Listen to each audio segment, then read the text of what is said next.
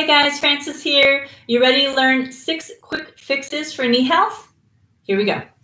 We're going to start with a little bit of strength, and we're going to work with some smaller muscles first, and then go with some bigger ones. We're going to just kind of start with a foam roll. If you don't have a foam roll, you can use a rolled up towel.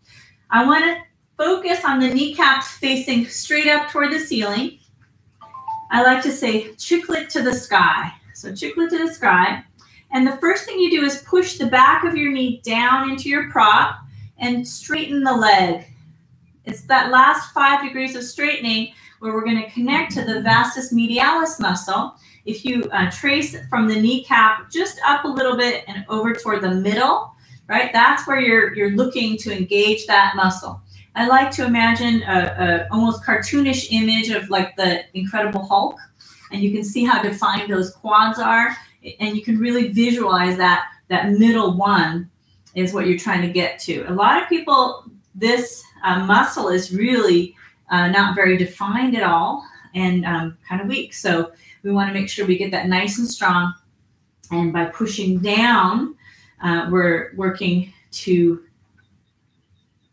get in contact with that muscle a little more specifically. If you start to feel like you got it, sometimes the hip flexors can get engaged, so you can do this lying down instead. So chiclets to the sky, push down to work that straightness, squeeze the knee straight, hold it, hold it, hold it.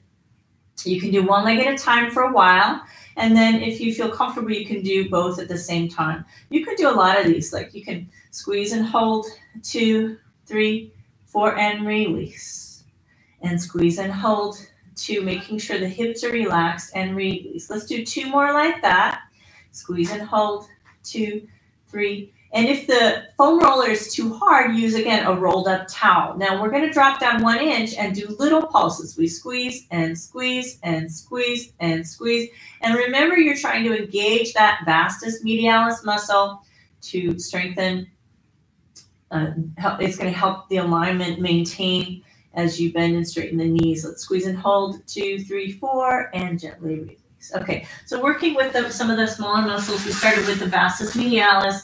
The next thing we're going to do is we're going to come up to stand, hands on the hips, comfortable distance between the feet. Shift your weight into one foot, come to the tip of the other toe. So right now, I'm on my right foot. I'm going to hike my left hip way up, like you're spilling water from the pelvic bowl out to the side, and then lower that same hip way down. So hike that hip way up and lower way down. This is called lateral tilt of the pelvis. And when I do this lift, I'm working my gluteus medius muscle on my upper outer glute. Okay, and that's one thing that we're working to strengthen as well with a simple hip hike. Do about 8 of those, and we'll do a couple more together. Let's call this 6. 2 more like this, 7. 1 more, come up and stay. Now drop down 1 inch and we do little hip hikes coming up and up and up and up and up and up and up. 8 more we have, 8 and 7 and 6 and 5 and 4 and 3 and 2 and 1. And you should be feeling that muscle work by now. Now grounding on both feet, shift your weight, come to the tip of the toe, hip hike, the other side way, way up and way, way down. About 8 of these, way, way up and way, way down. Again, up, up, up, down, down, down. Let's do a couple more of these. Make sure you're not locking out that supporting leg knee. There's a little bit of softness to it. Lengthen the breath as you can. Let's do 2 more. Drop down 1 inch. Now 16. 1 and 2 and 3 and 4, 5 and 6 and 7, 8 more. You should be feeling that muscle working. And 4 and 3 and 2 and 1 and pause. It's also great to train you to get some good dance moves in. All right, so next we do a little bit more work for the quads and the glutes, kind of on the bigger scale. Shift your weight into 1 foot, and we're going to bend the other knee, laterally rotate, flex just the toes, and you'll lower them down. So you're just lightly going to come to touch down with that foot. And we'll just go ahead and from here, actually, the leg that is supporting will be the arm to the small of the back, belly firm, long spine, and we're coming down. You'll hover above the floor, or if you're feeling stronger, you'll go down further. But ideally, your back is in one long line as you come down. And we're essentially doing, if you were doing this on 2 legs, it would be like a squat. So it's essentially a single leg squat.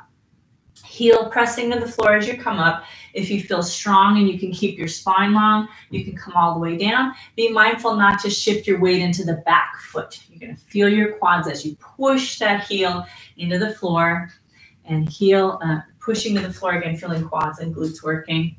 Let's do a couple more like that. So this is our strength portion. If your knees are touchy, you'll go lower. You won't go as low down. You just do a little bit. So this bent knee strengthening, moving in and out of this slight bend of the knee, or if you're feeling strong, you go further. Knee tracking right over the second toe. Let's do 2 more like this on this side, and then we'll switch sides. And then get ready. Shift. You're going to bend, rotate, and then touch the toe back down. And from here, we come back into our essentially a single leg squat. Heel pushing to the floor as you come back up.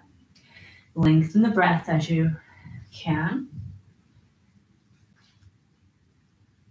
Feel free to adjust the height that you're reaching to. If you have a yoga block, you can reach down and touch a block. You can stack up a couple of blocks. If you're feeling strong, remember you come down further. You can see right there, if you're tracking the knee properly, right over the second toe. Let's do 2 more on this side. And remember to stay light on that back foot. Okay, great. All right, so that's 3 so far. We did our vastus medialis strengthening, we did our gluteus medius strengthening, and then we did that sort of bent knee coming in and out of the quads and glutes. The next thing we're going to do is a little bit of release. So we'll release now the front line of the body. So first of all, coming into a simple quad stretch, you can bring your hands to the wall, hand to ankle. Now, pelvis stays steady, belly firm, and as you bring your hand to your foot, first of all, check to see that you didn't lose your alignment, so you didn't tip your torso, belly firm and lifted. Now, your knee might try to float out to the side, don't let it. Thigh back will be step 1. If that's enough stretch for you, stay there. If you need more, then you can also pull your heel in toward your tush, and that will increase the stretch. But remember, again, the pelvis stays in place. So nice loosening for the quad. Big breath right here. Big breath out. Now, if your knees are touchy or you have a lack of range of motion, what you'll do is you'll use a yoga strap to lengthen your arms. And let's go ahead and get ready for the second side. So I have a strap right here, and I can show you how that works. You can make a loop. A couple of different ways you can do this. You can have like a loop already in the strap like this, or you can just make a loop by doubling it over. Either way, take your time coming in here. Again, depends on what's happening with your body. You might need a little more length for this one. And if you do, then go ahead and use the strap. If you don't, then you reach your hand to your ankle, and we'll hold this one again, belly lifted, thigh back is step 1. It will be more pressure if you pull the heel into your seat. So if your knees are touchy, you might not go that far, and that's okay. Take a big breath right here. Take a big breath out. Quad stretch. Now we're going to do another stretch here for the shoulders. So we'll start with, you might have a blanket underneath your knees. Why don't I go ahead and do that? I'm going to have a blanket underneath your knees for a little bit more support. Stretching the front line of the body. We'll start with 1 block. And you have 1 forearm on the floor. And you'll take your elbow to the front of that block. And then you can adjust the distance as you need. You'll lean back and bring your hand, kind of give yourself a pat on the back. So we're opening the shoulders, and we opened the quads a little bit already, addressing the front line of the body. Big breath in, big breath out. So in yoga, when you're working into your backward bends, keeping your quads nice and open and keeping your shoulders nice and open, all leads up to supporting some nice backward bends. Let's release and switch sides. So you'll come to your forearm, bring your elbow to the front of the block, and then lean back. Feel a nice stretch for the shoulders. Take a big breath in again. Big breath out. And one more big breath in. And big breath out. You can hang out for like 5 long breaths. That's roughly 30 seconds. If you wanted to and you felt comfortable, you could do both arms at the same time. Just be careful coming in here that you feel on your balance. You can adjust your legs as you need to and do both arms at the same time. It's a little time saver.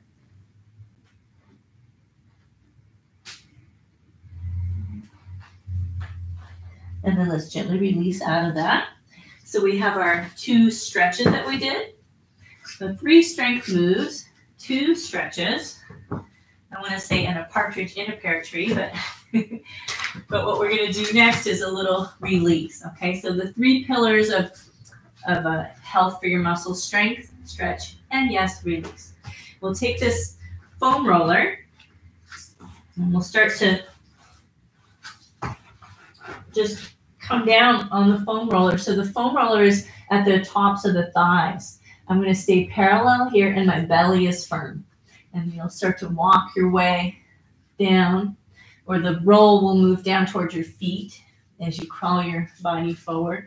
Ooh, and that can be pretty intense. So we want to think in general as we do this. We'll stop before we get to the knees, right? So we're on the soft tissue. All right. If you wanted to, you could find a good spot and hang out there. We're going to do, the next time, we're going to turn the toes out to the side. So we're going to get a little bit more of the middle line, kind of along the lines of the vastus medialis kind of area when you get down there to the bottom. Ooh, and if you have any tightness there, you might really feel it. Again, stay on the soft tissue. Now, I'm feeling this one a little bit myself on my left side, so.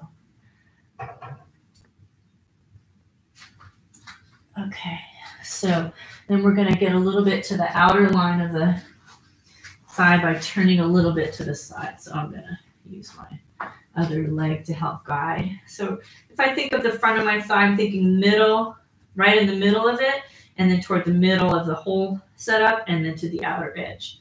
Right now I'm doing the outer edge. Ooh, that was a little tight on me. And we can do the other side.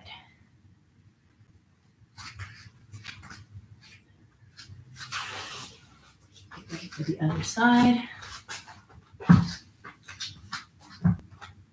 On the forearm is not a bad place to start. And then we're going to go ahead and use the other foot, the top foot, to help guide you. I'm trying to, again, stay on the quad. I'm not exactly on the side of the thigh. That's your iliotibial band. That's going to be a little different. And work our way back down.